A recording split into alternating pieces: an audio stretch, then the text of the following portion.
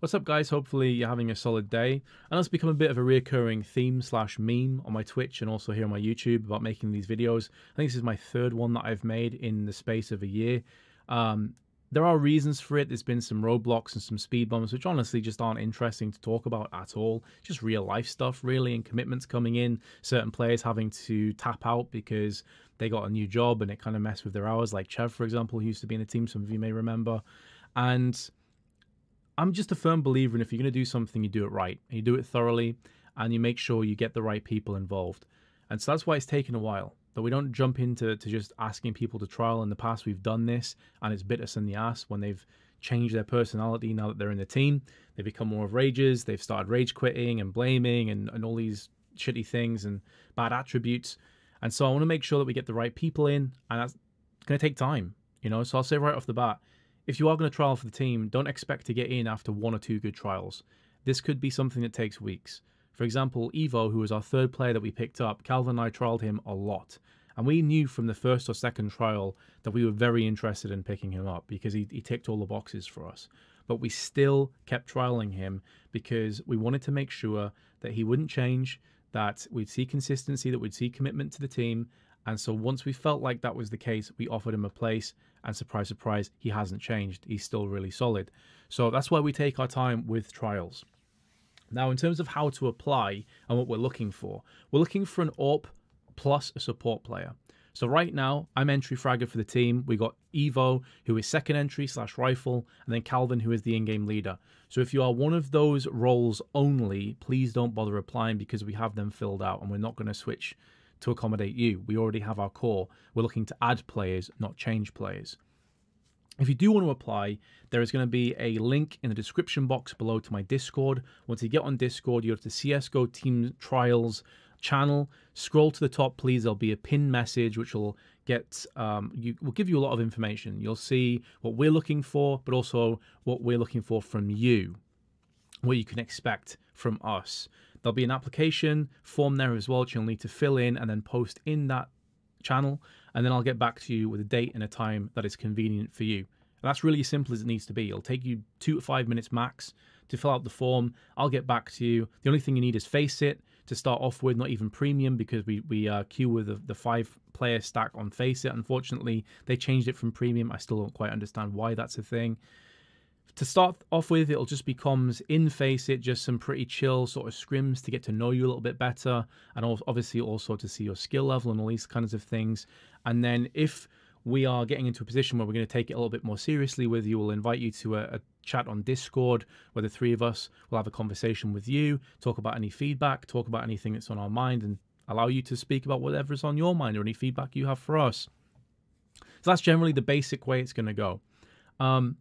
In terms of giving you a brief glimpse of what we're looking for, to try and maybe weed out some of the players that aren't going to make the team. If you fall into any of these categories, please do not bother applying because you're going to waste your time, you're going to waste our time.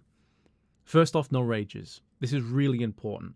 I've been a firm believer of this throughout my entire time playing games, from playing like competitively to a high level to where I am now. No rages. I get that you can get heated and frustrated. I sure as shit do.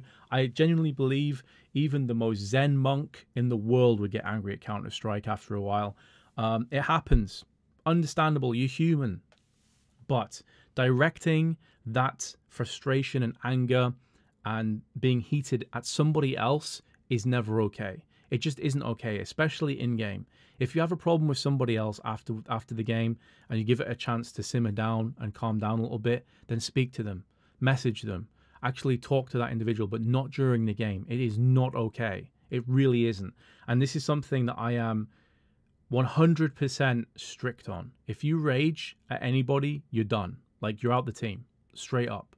This isn't just my team either. I want to make that clear. It's not just me that decides who's in or out the team. This is a democracy. It sounds weird, but it is. The 3 of us in the team right now all get a say. So if one of us says the player's not in, they're not in. You have to get the okay from all 3 of us. It's not, 2 vote against 1. If one person says no to that player for any reason at all, they're not in the team. And I can tell you right now, if you rage, I'll be saying no. And to be honest, I know that Evo and Calvin are of the same mindsets. You'll be getting 3 no's.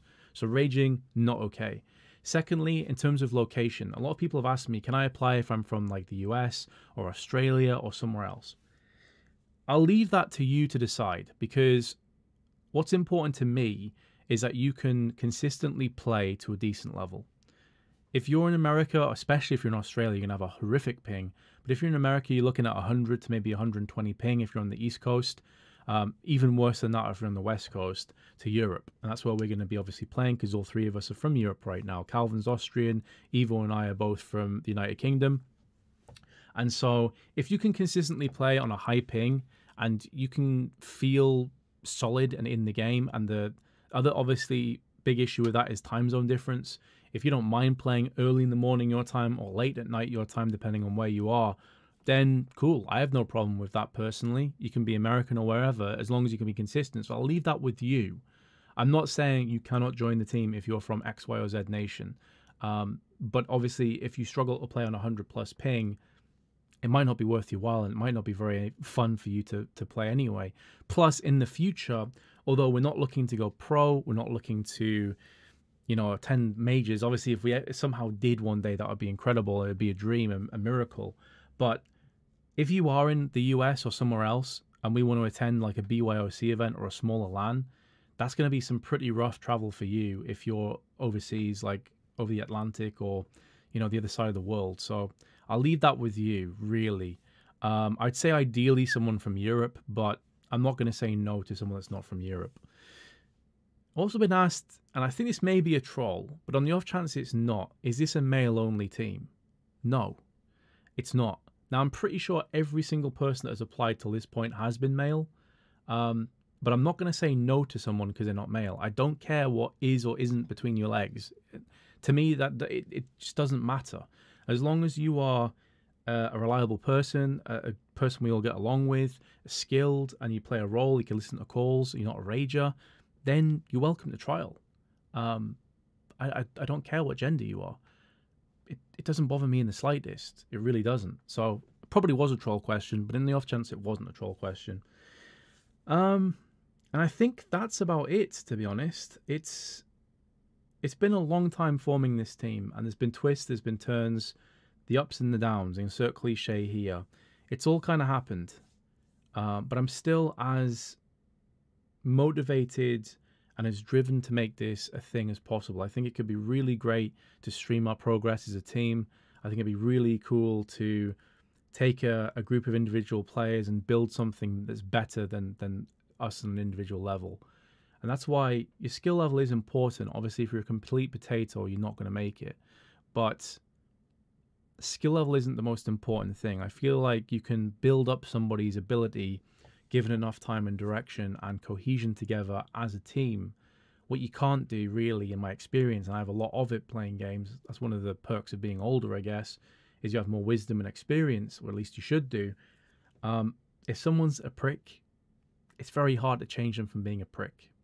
If someone's not a great player, with enough, if they're committed and if they're open-minded enough to allow criticism, to allow feedback, and to really build themselves and better themselves, they can become a better player. So that's really what we're looking at here. You don't have to be simple.